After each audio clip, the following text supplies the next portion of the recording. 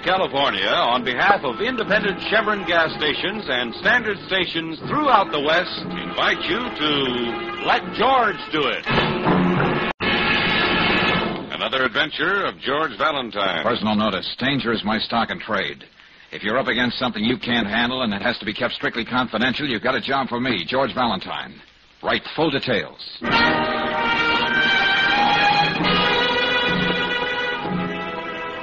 Mr. Valentine, the day after tomorrow, a boy 16 is getting out of a work camp after a year.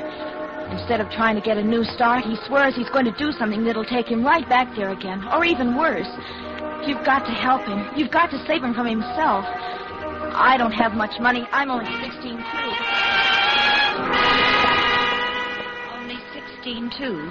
But I'll work the rest of my life paying you if you'll do everything you can to help Eddie. I'll be waiting for you tomorrow morning at 7 in front of the Lincoln statue in Chelsea Square Park. And it's just signed Emily, George. Chelsea Square Park, huh? Brooksy, that's right in the middle of that slum jungle where those so-called wolf packs have been running wild. Yes, and kids just about this age. Always good for an editorial. Young hoodlums, a challenge to society. Well, that's where it usually ends. Brooksy, looks like we're going to be on the job early tomorrow morning.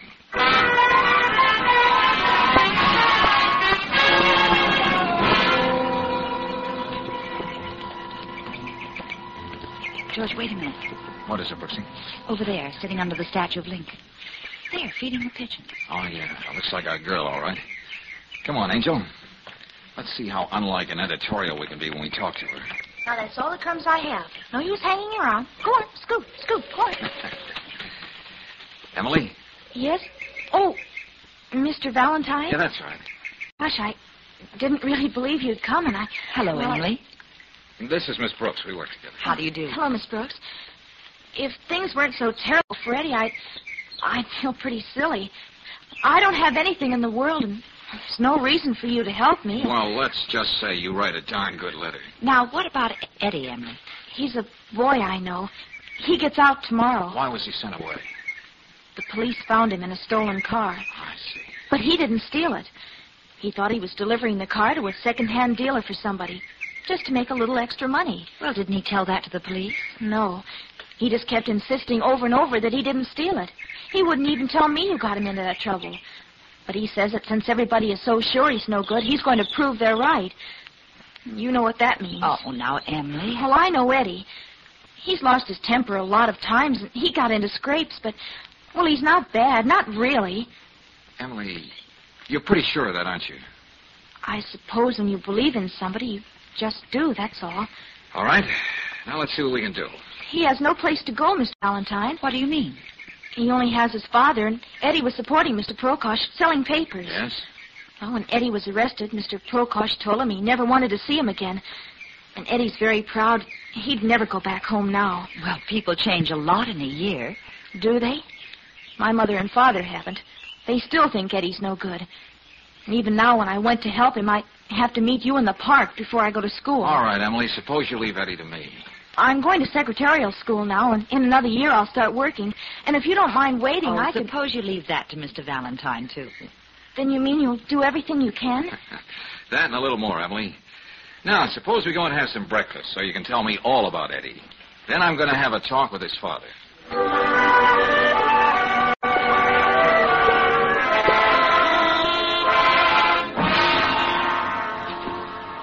I don't care who you are. I want to hear nothing about my son. I got no son. Now get out of my house. Now, just take it easy, Mr. Prokosh. Look at me, mister.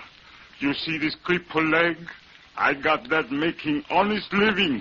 Honest living. I know. That's dreadful, Mr. Prokosh. But there's still Eddie to think about. I get few pennies from the company every month. I even bite my tongue and take charity from the Morrissey Association. But better I should hate myself than take one dirty penny my son steals. I don't need it. But maybe your son needs you. I told you, lady, I got no son. Okay, let's just call him another boy, age 16, a boy in trouble and headed for more. But not everybody's sold off in the way you are, his own father. You know, Mr. Prokosh, you can worry so much about being right that you can be wrong. Right? Well, Such fancy talk I don't understand. Hey, Prokosh, I want... Oh. So you got company, huh? What you want in my house? Tell these characters a blow. There's something I want you to tell me. Just who is this imitation Bogart? His name is Dan Lucas. He's the worst hoodlum of them all. Look, Pop, Eddie's time's about up. When's he getting out? I gotta know. I tell you nothing. You heard me. I gotta know. And you're gonna tell me. You what? Let go. Flashy tie you're wearing. You don't knot it half tight enough, so I'm gonna help you. It's not good manners for a tough guy like you to be pushing helpless people around. You see what I mean, Stanley? George, look out! See the kind knife he carries? Yeah. Not the kind you peel potatoes with. Why, I ought to... George, let go of him. I just got one thing to say to you, mister. Stay out of this neighborhood after dark if you want to live. Which way do you want to go downstairs, on your head or on your feet? I ain't through with you. You need a Prokosh. Beat it. Take that collapsible stiletto with you. Let's hope the cops find it on you. Still have nothing to say to us about Eddie, Mr. Prokosh? Nothing. You see the kind friends he has? I would rather die We than... know. All right, let's go, Brooksy. There's one more place I'd like to stop before we meet Eddie tomorrow.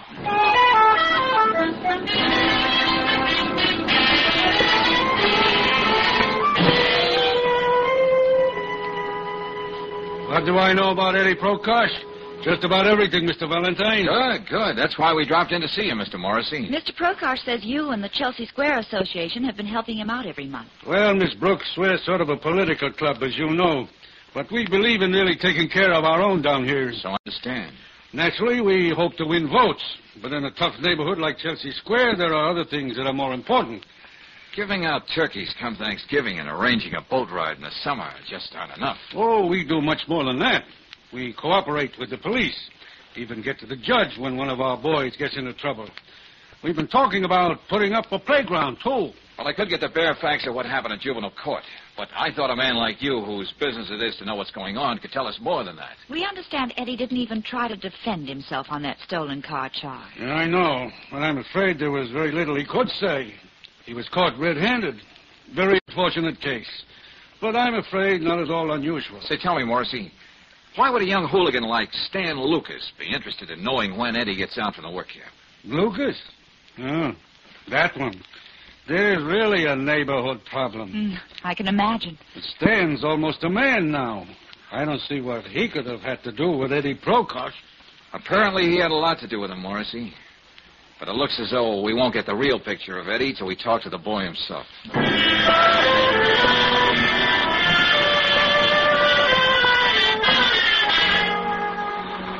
Hey, how about a lift, mister, huh?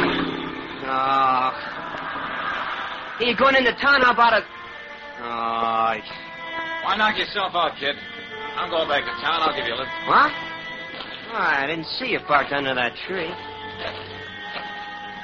Hop in, Eddie. Okay, thanks. What? How did you know my name? I've been waiting for you, kid. But we'll go into all that later.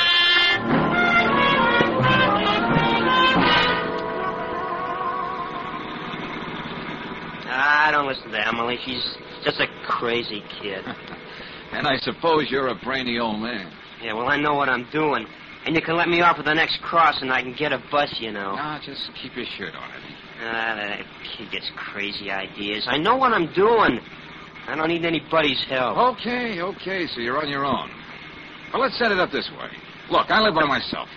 What do you say we go home and have some chow?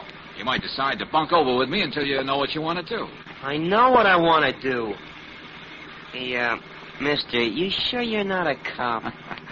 Well, some of them are my best friends, Eddie, but I don't happen to be one. No, it's just like I said. I had a little talk with Emily while she was feeding the pigeons in the park. You mean Emily still sits by that statue and... Well, okay, I guess there's no reason why I shouldn't eat your food. Thanks, Eddie.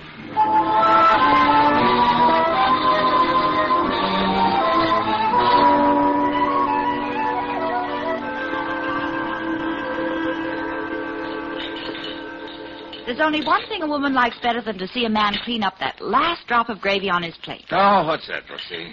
2 men doing the same thing. Yeah, I sure packed away a lot, didn't I? That's why I was here, Eddie. Go on, rave some more about my cooking to Mr. Valentine. It may help. See you in the office in the morning, George. Glad to meet you, Eddie. Yeah, me too, Miss Brooks. Well, thanks, Angel, for being chief cook and bottle washer. Ready to see those dirty dishes in the sink. Good night, George. Oh, Mr. Valentine. Yeah, Eddie? Thanks a lot for the meal, but I gotta get going now. No, Eddie, no. You're going to stay right here tonight. Now, look, I said it. You're stewing about something. You can't wait to get it out of your system without thinking of the trouble it's going to cause everybody, including yourself. Will you stop preaching at me? You got no right just because you give me a meal. I'm getting out of here. Not tonight, you're not. Now, look, kid, give yourself a chance to sleep on it. You may feel differently in the morning. I'm leaving by that door, so get out of my way. Now, I don't want to have to get tough with you, but Yes? Okay, you asked for it. Sorry, Eddie. No. Asked for it, too. Oh, what happened? Just a little judo trick I had to learn once. Oh. Yeah, it came in pretty handy at Salerno. Hey, you mean you were in that fight in Salerno? That's right. And the guy coming, he wasn't supposed to land on a nice soft couch like you just did. Oh. Well, Eddie, there's no reason why we shouldn't settle down and listen to the fights now. Oh, yes. What? When you do go to bed, just remember, I'm a very light sleeper. So? So, don't get any fancy ideas about running out on me.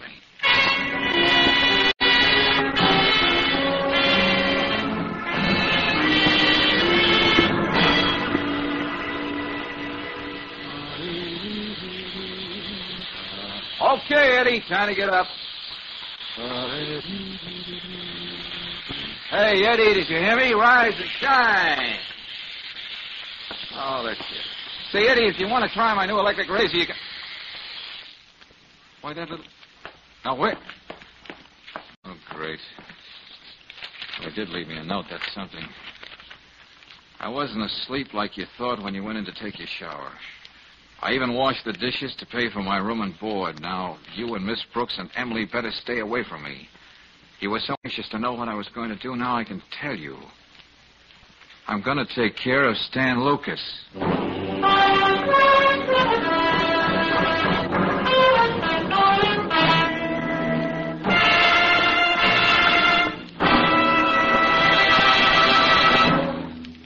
We'll return to tonight's adventure of George Valentine in just a moment. Meanwhile, a word about wear and tear. Most motorists believe, and quite naturally, that automobile engines wear out faster when they're running. But that's not true.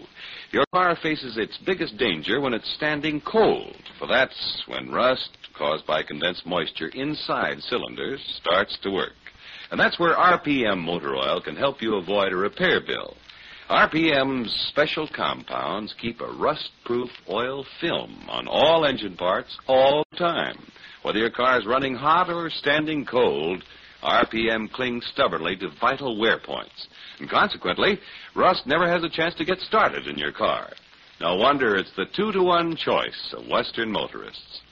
Next time you need oil, ask for rust-fighting RPM motor oil at any standard station or independent Chevron gas station. While you're there, ask for a free copy of Batter Up. It's a wonderful handbook on baseball, a gift to you from independent Chevron gas stations and standard stations where they say and mean, we'll take better care of your car.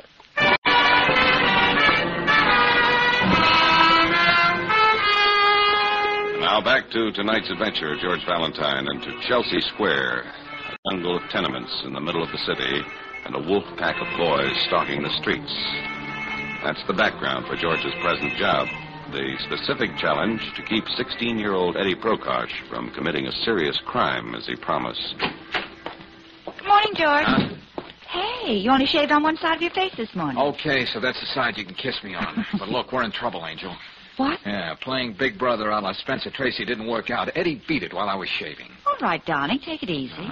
He left this little note. He's out on the prowl. To quote, he's going after Stan Lucas. Oh, no. Yeah. I gotta stop him somehow, Brooksy. If I only knew where to find him down there in that Chelsea district. What pool hall, what dark alley, what hallway. And stand with that knife. What can we do, George? Well, I'm gonna have another talk with Eddie's father. Look, you find Emily. But where? Well, she gave us the name of the secretarial school. Call her. Get her to meet you in the park. Maybe she can give us a clue on how we can find Eddie. Okay, George. And remember, Brooksy, It's a race against time.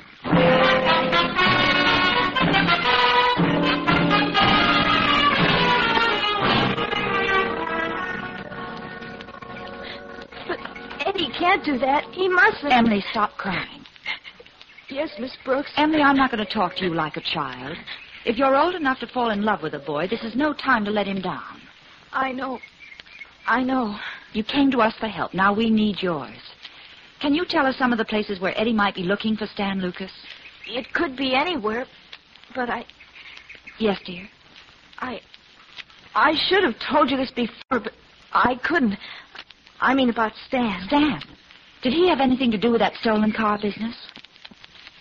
I'm not sure, but that's not what I meant. What did you mean? Miss Brooks, you said you weren't going to talk to me like a child.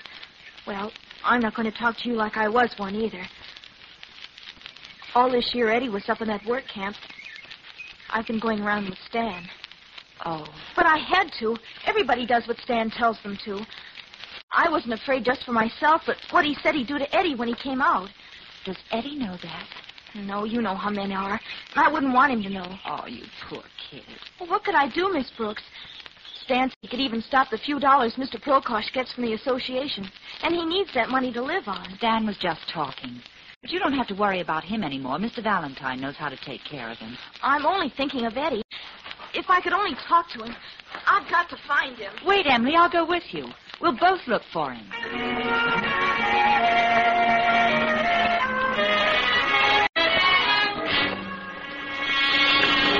All I want to know, Mr. Prokosh, is whether Eddie's been here or not. He knows better than to come here. Oh, yeah. And I suppose that makes you a great father. Hey, look, Eddie's wandering around. A few words well chosen might save his whole life. And all he gets is a door slammed in his face. I got nothing more to say, Mr. Valentine. Well, I have one more thing to say. Your son's out to kill somebody. K-I-L-L. That's the kind of thing you get the big rap for, even a kid at 16. My Eddie, he would not... First a thief, then a murderer. Okay, Prokosh, I can't waste any more time on you. A 16-year-old girl had more faith in your son than you have. And I've got to keep faith with her. That stubborn old... Remember me, big shot? Well, at least I didn't have to look for you, Stan. No, you didn't. Because I was looking for you. Jump, boys, jump. Hold against that wall. Okay, Stan. Hold on. Twist his arms back, Slim. No! I want to do this right. Hey! No! I owe this mug something. Imitation Bogart. Oh. You had something to say about my knife, didn't you? No. How do you like it? Oh.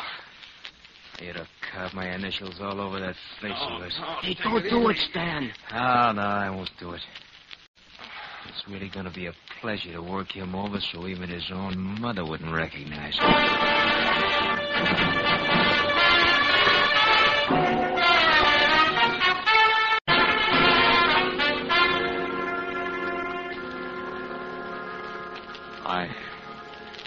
I know my diction isn't very good, Lieutenant Riley. Valentine, what's the matter with you? Where are you? Just about got to the hall phone. Look, you got to do me a favor. Yeah, sure, but what's wrong with you? I thought I could keep the police out of a boy's life, but it's way over my head now. I need your help, Lieutenant. Okay, shoot. Look, pick up 2 boys down in Chelsea Square fast. Eddie Prokosh, about 5'8", freckles on his nose, wears a leather jacket. And Stan Lucas, get it? Stan Lucas, yeah? He's a dirty, vicious little... Oh. Valentine, you stay where you are. Don't worry, Lieutenant. I can't help myself.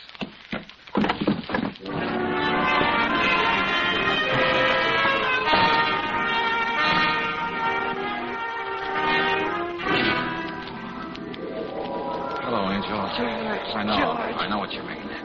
The guy doesn't look his best in these hospitals. Oh, darling, your face. Look, what about Eddie? Did they pick him up? Yes. Before he stand? Uh-huh. Oh, good.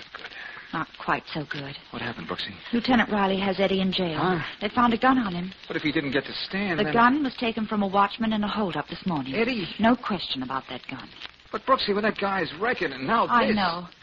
But, George, what do you think you're doing? Where are you? Oh, I'm getting out of here and have a talk with Eddie in jail.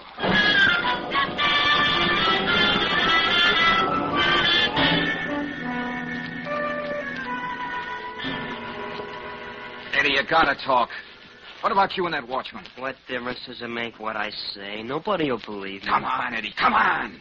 Oh, I bought that gun from Swenson, the pawnbroker, just a couple hours ago. What? Yeah, I was going to use it on Stan. Well, did Lieutenant Riley check with the pawnbroker to see if your story was right? Yeah, sure, but Swenson told him he hadn't seen me since I was sent away. Huh? Shouldn't be any surprise to me. I should be used to getting framed. Now, look, you told me the truth, huh, Eddie?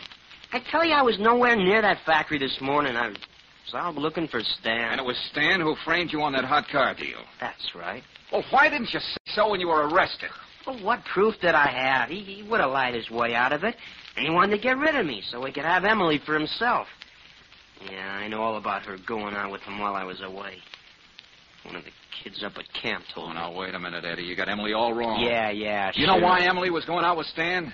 She explained all that to Miss Brooks. I'm not interested. She was afraid of what Stan would do to you when you got out. And he said he could stop the allowance your father was getting every month. What's that? You heard me, Eddie. If Emily were giving you a runaround, she wouldn't come to me to keep you from making a darn fool of yourself. Yeah, but... Oh, nobody does anything for anybody unless there's a payoff in it somewhere. Nobody gives a good hoot about me anyway. Look at me, tough guy. My face, I mean. Stan and the gang did give you a good going over, didn't they? Oh, yeah. Very artistic job. You think I'd look like this if I didn't give a good hoot about you? Well, and I suppose the payoff in this for me is going to be $1 million. I'm sorry, Mr. Valentine. Okay, Eddie, we understand each other. Now, I'll show you how much I believe in you. Here, take this. A knife? Yeah, that's right. Wolfpack style. A la Lucas. I don't get it. I'm going to talk to Lieutenant Riley. And you're going to have a chance to talk to Stan alone in his cell when they bring him in. You mean you're going to let me loose with him? With this? That's right, Eddie. Oh, that'll be standing with me. Now, look.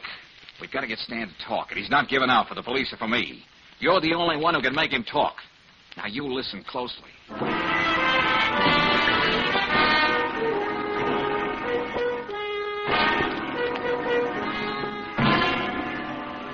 All right. I don't mind playing ball with you, Valentine. I'm all for helping the kid. Thanks, Lieutenant. But you realize the spot I'm putting myself in, letting Eddie have a knife when he talks to Stan? We'll be right next to the cell door. All right then, Mr. Morrissey. The fellow's waiting for you. Thank you. Well, it's good to see you, Morrissey. How are you, Lieutenant? Miss Brooks? Hello, Mr. Morrissey. I see they're keeping you stepping down there at Chelsea Square. I'm afraid so, but we do our best. Well, Valentine thought you ought to be in on this Prokosh case. Eddie's one of your boys, you know. I know. Yeah, we're going to hear Eddie's side of the story. And if it sounds convincing, we know you'd want to help. I'm glad you thought of me. Okay, let's get going. Sergeant, bring the Prokosh boy to cell 9. We'll be right there.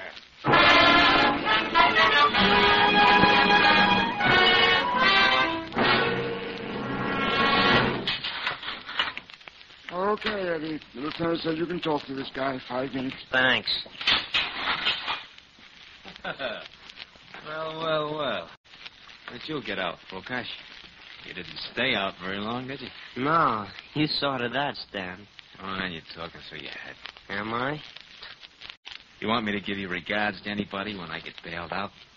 Emily, for instance? You're not getting out of here. What are you doing? You ought to know this trick. How to hide a knife in your shoe so they don't find it when they search you. Hey, Eddie, put that thing away. I've been waiting to catch up with you, Stan. Look, stay away from me. You framed me running those stolen cars. Well, now you're going to pay for Now, it. look, kid, take it easy, will you? Didn't you? Look, I didn't mean to frame you, Eddie. It was all a mistake. Help! Somebody help! He's going to... Stop! Help! I was looking around for a gun, and sooner or later I'd wind up at Swenson's, so you planted that hot gun there. Yeah, that's right. But look, kid, help get this guy out of here. You hear me? Get him out of here. Well, get him out of here, all He was right. trying to murder me. Hey, what are you doing here? You got a good memory for faces, Stan, especially ones you've been working on. Gosh, Mr. Valentine, it worked. Well, you heard him, didn't you? Yes, Eddie, we heard everything. Look what's going on here. You got no... Shut up. Mr. Morrissey, get me out of here. I didn't do nothing. Well, the less you say, the better, Stan. Look, you can't let him railroad me like that. I'll do everything I can, same as I would for everyone else from our district. I guess you're going to stay put, Lucas. And the rest of your gang will be sent to a place where they can learn to do something useful with their lives. Come on, everybody. Wait a minute, Lieutenant. Huh?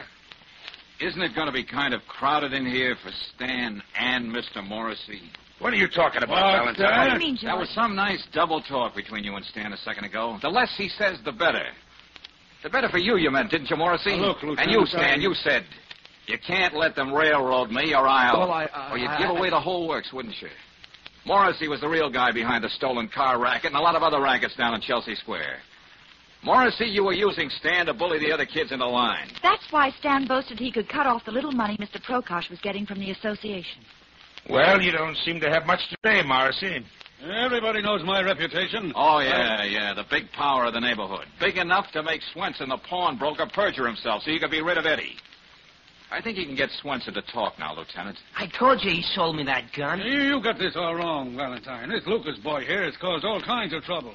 If he tries to implicate me, surely no one is going to believe him. Marcy, you're not going to walk out and leave me holding the bag. Valentine is right. I got lots of proof. Keep quiet, you little rat. See what I mean, Lieutenant? On second thought, it wouldn't be safe to leave them both in the same cell.